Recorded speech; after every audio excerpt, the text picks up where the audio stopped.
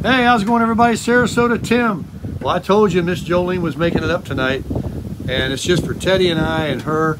And look what is she serving up. Let me walk over and show you. Teddy is spoiled. What do you got there? Green beans. Standard dinner.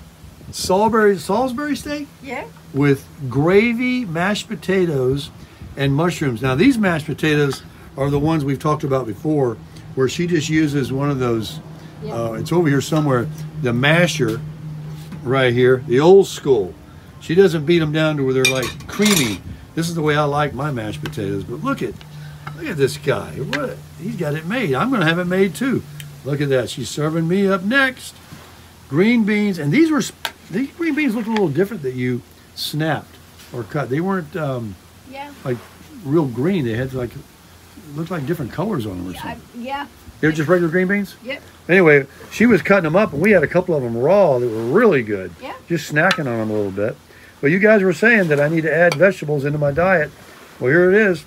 And naturally, because Miss Jolene hooked up Teddy and I'd say we are definitely Crushing it.